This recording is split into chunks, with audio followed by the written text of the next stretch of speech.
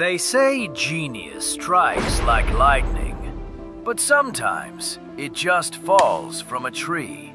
Let's ask the man who made gravity fall into place.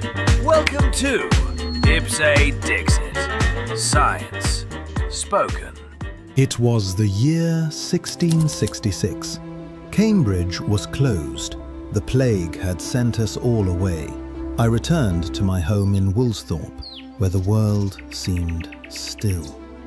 One afternoon, beneath this apple tree, I watched a fruit fall. I asked myself, why does it always fall toward the Earth's center? Why not sideways or upward? What unseen power draws it down? I began to wonder if that same pull might reach far beyond the trees, perhaps even to the moon.